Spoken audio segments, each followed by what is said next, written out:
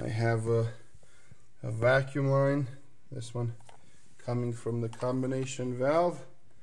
I have, let me turn that light off, 20 inches of mercury vacuum applied to it, so it should be open.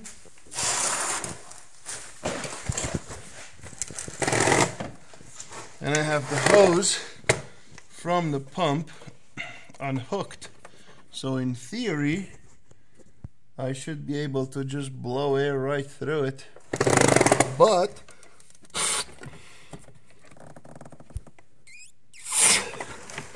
it is not. It's not flowing.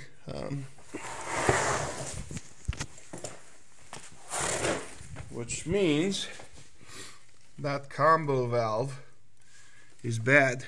That's just seized. It's not opening up. Furthermore, if I take the vacuum tube from it, I'll just apply vacuum and let it go. You should hear that click, opening and closing, and it's not doing anything. So combi valve is bad for the secondary air.